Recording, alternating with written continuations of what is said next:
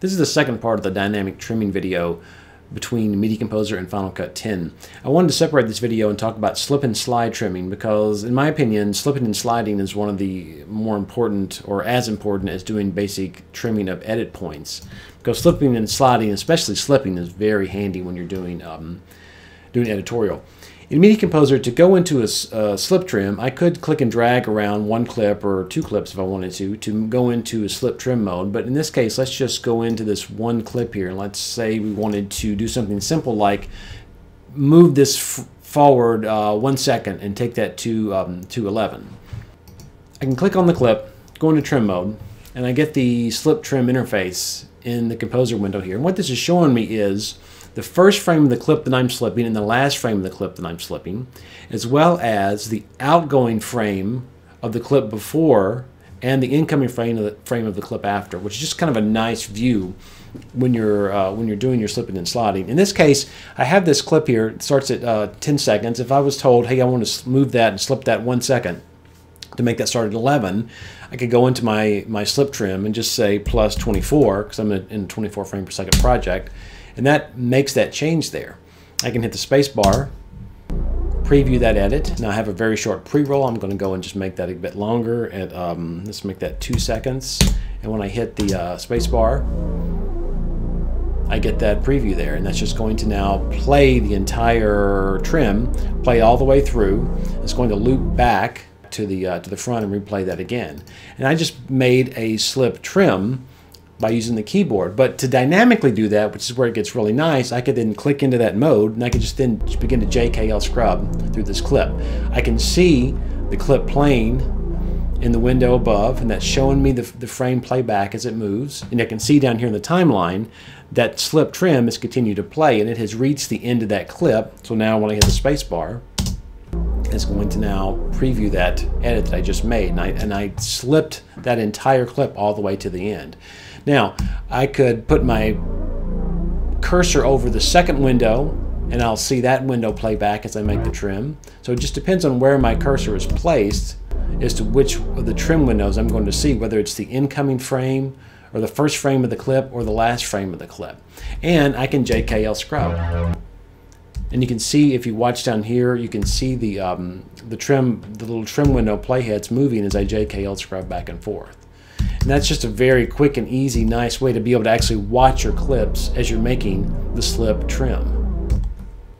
In Final Cut Pro 10, you do have an option for slipping and sliding trim. You have to go to the trim tool, and by default, when you click in the middle of a clip in the trim tool, you are getting a slip trim, and you can drag back and forth to make a slip trim, and you can see we also get a similar window that pops up here in our viewer as we make that trim, where we're seeing the first frame and the last frame, but we're not seeing the preceding clip frame or the first frame of the clip after. But that is one way to make a slip trim in Final Cut 10. In our case, where we're looking at where we wanted to start the clip or move the clip a specific amount of frames, we start this clip here starts at 10 seconds. If I wanted to move that forward 1 second to take it to 11, Spinal Tap reference there, I could click that as I'm now in a slip trim in Final Cut 10, and if I hit plus 24, you can see that's moving forward a second. If I hit plus 24, and I hit return, it actually moves it backwards to 9 seconds instead of 10, because that's not really sure why Apple chose to make the plus and minus keys sort of move it in an opposite direction than you would expect, but it would actually be, and I'm going to hit undo, but watch what happens when I hit undo. It's going to take me out of that the slip trim selection that I had, so I need to click and move back into that again. And actually move it minus 24 frames to move it to 11. Now what's happening there is Final Cut 10 is looking at it sort of like you are making the trim with dragging the tool, because if you think about how the clip would be moving, if I was dragging backwards, I would be moving the clip to the left. So I would be actually taking the clip later in time, and it's thinking when you do the plus and minus on the keypad, it's thinking like you are slipping it as you were dragging, which is kind of, to me, it's sort of the opposite of what you think with your brain when you say, I want to go plus 24, I want to move forward 24 frames. It's just a choice that the designers made, or at least that's the way I'm interpreting that.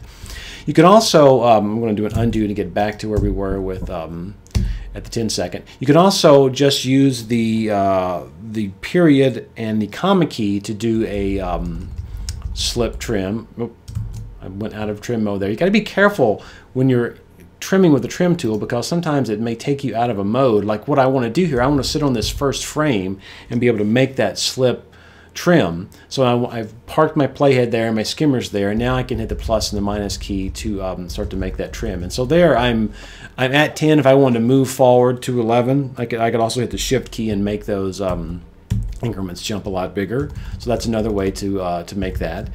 But what I don't have is the ability to actually play that trim back like I did in Media Composer, because there is no dynamic trimming of slip and slide trim. So it'd be just a matter of having to, you know, hold the period or the comma key down, or to let it sort of trim that way. So it's not quite as, in my mind, it's not quite as easy or as fluid to make a slip and slide trim, because I'm not able to dynamically make that trim. Yes, I can click and drag, but it's just not quite the same as doing that in a playback situation. Back in Media Composer, I also have the option of using the period and the comma key to make a slip trim as well. In this case, you just park the playhead in whatever clip you have, whatever track you have highlighted. When you hit the period or the comma key, you'll be able to make single frame trims, or you could use the M or the backslash key to make trims in bigger increments. So it works kind of a similar way, but again, in my mind, it's not near as easy as just clicking in, hitting the JKL, and starting to make a dynamic slip trim. We can also do dynamic slide trims in Media Composer. If I go to this halo clip here and I want to slide that, I could, instead of just dragging from the right to the left, which takes me into a slip mode, I could hold down Shift and Option as I drag, and that takes me into a slide mode. And when I do that and I hit J, it starts moving this clip backwards because I'm trimming backwards, and when I stop the playback, you can see the clip has slid back in the timeline. Now it moved 92 frames out of sync because I didn't choose to trim the audio as well, so I'm going to undo that. And then I'm going to turn on my link selection and click that, and I'm going to actually go into trim mode, and you can see it's taking me to a slip trim, but I'll just hit Shift and I can click the rollers on the outside of the clip, and now I'm going to be trimming the whole clip as I make my slide trim here. Now by doing this, if you look at the Composer window, the first frame and last frame of the clip that I'm sliding will not move as I play back. What will move, I'll see playback for the outgoing frame of the clip before and the incoming frame of the clip after, because as we make the slide trim, we are either affecting the clip before and after, because we're shortening or making longer depending on the way in which we're trimming. But if I watch up here in my Composer window, I'm going to put my cursor over the one. As I hit J and play backwards, you can see that that's the frame that's moving. I can move my playhead over here to the right window. As I hit J and play backwards, I'll now see the playback of that particular clip. And I can JKL scrub, if you look to the timeline, and you can see that moving as I do the JKL scrubbing through the timeline. So it's a very dynamic way in which to do a slip and slide trim. And I can also make use of multiple clips as I want to slip and slide. So if I hit Option Shift, I'm going to drag over the halo clip as well as the clip number 2. I'm now going to be sliding 2 clips instead of just 1, so I can just hit JKL scrub, hit playback, and you'll see those clips actually, the 2 clips sliding as I make the trim. Hit spacebar, and now get playback of the trim itself. In Final Cut 10, we can also do a slide trim. If you have your trim tool selected and you click on the clip, you get the slip trim option, as we see there. And if you look at the yellow trim indicators, you can see they're on the inside of the clip, which is kind of like what we're seeing with those pink rollers in Media Composer. If I hit Option, the cursor will change to a slide trim cursor. When I click, you'll see the yellow trim indicators moving to the outside of the clip. So now as I click and drag, I am now making a slide trim with that clip, and you can see I've detached the audio here, but it's still connected and it moves along with the clip as I make the slide. Now there is no dynamic way to make this. I'm having to do this by clicking and dragging, and if I'm not holding down the option when I click, it's going to go back into a slip trim. I can make a dynamic slide trim with the keyboard if I go into my trim mode. And let's say I wanted to slip or slide the clip on this frame 200 and see what happens to this frame 200. Watch what happens as I start to make that trim with the keyboard, with my cursor sort of off the clip skimming. When I do that, it's going to move the playhead back to a different point now. If I wanted to be sure I was watching that frame 200 or a specific frame, I just need to move down into clip skimming mode. And when I do that, whether you're in slip or slide trim, Final Cut 10 will then show you that frame as the slip or slide happens behind that particular frame, which is very nice. But now I'm making the slide trim just by using the keyboard, and I can shift and period to do that in bigger increments. You can also make a slip and slide trim without even being in trim mode. If I'm in select mode and you just click on the clip, you'll actually make a slide trim as well without having to be in trim mode, or actually in the trim tool. But in the trim tool, when I make a slip and slide mode, let's watch what happens in the viewer here. I'm in if I slip, I get the first and last frame of the clip that I'm slipping, which is good. When I go into slide mode, as I click and I start to drag, after I was in slip mode, I'm only seeing the last frame of the outgoing clip.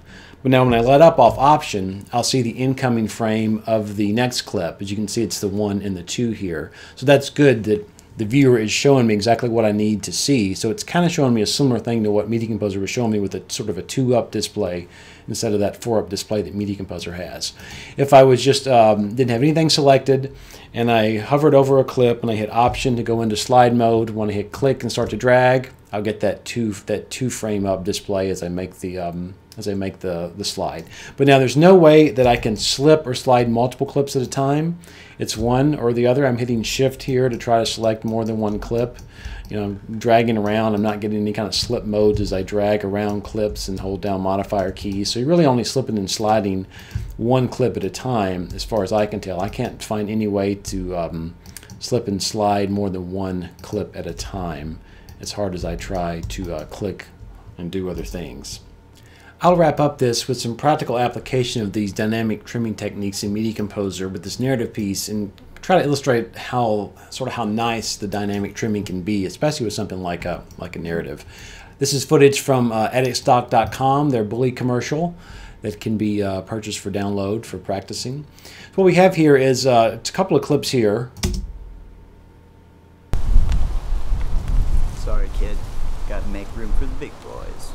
It's not terribly finessed very well, so I can use the dynamic trimming to do a couple of things here. First, I'm just going to go into a regular ripple trim mode, and I want to actually bring the guy in a lot faster. Sorry. So now I'm in my trim mode, I can just hit L and sort of trim that up and watch him walk in. I'm just kind of rolling back and forth, and when I get to where I like, I'm going to hit the space bar, preview. Sorry, kid. That looks pretty good, but if you listen, you can hear the audio just cutting in, so I'm just going to turn off my track 1, and I'm going to just sort of roll that audio back where I don't have that, that hard cut. I've got the ambient sound happening there. Now, another problem I saw with the clip was that I think that the boy should come in earlier. Sorry, kid. Sorry, kid. Got to make room for the probably come in when he says sorry, kid. So I can go into my slide trim, and just using JKL scrubbing, I'm going to just sort of scrub that clip back. Sorry, kid. Got to make room for the... And I can just finesse that a little bit. Sorry, kid. Got to make room for the big boys. So I like that. That's kind of helped. I'm going to make my pre-roll a little bit bigger so I can see it. Sorry, kid. Got to make room for the... So that's pretty good. I think that's timed right. Now, I don't necessarily like the take of this kid looking up like this. So the slip trimming lets me actually make use of the JKL scrubbing and the dynamic playback to look at a lot of takes at once. Because if I match frame this, I can see that the director did many takes at a time. And what I could do is I could go back in and I could play from here and sort of select my different takes and just drop them into the timeline. But with the dynamic trimming, I can go into my slip and slide trim, and just by watching the frame here, I can now just start to play forward. Make room for the big boys. And when I see a different take, I'm just going to JKL scrub, Oh, that looks like a good one where he puts his arms down. I just was able to play forward 211 frames. Sorry, kid. Gotta make room for the big boy. That's kind of nice, but I can keep scanning forward and see if there's a better take that I like. The next one is happens right there. I'm going to hit spacebar, preview that. Sorry, kid. Gotta make room for that one's not near as good. I'm just going to keep scrubbing forward. There's another one there. Sorry, kid. Gotta make room for that one's not as good either. I can just keep scrubbing forward even more. And looks like the end, so I'm going to go back to that one at 211 frames. So that's the one that I seem to really like. And just by JKL scrubbing, I'm able to kind of roll back. Sorry, kid. Gotta make room. Go back just a little bit, and I can obviously hit J and K and go back 8 frames at a time. Sorry, kid. Gotta make room for. I'm going to hit the period, just a single frame it at a time, and start it about right there. Hit spacebar. Sorry, kid. Gotta make room for the big boys. And with that, I've used many of those different trimming techniques dynamically to sort of tweak up this scene. So hopefully that kind of gives an idea of the power of dynamic trimming and why a lot of people really like it. I personally love dynamic trimming, and I wish that all the other NLEs would adapt the Media Composer model. But this comparison was just trying to show a little bit of the difference between the trimming modes of Media Composer and Final Cut 10.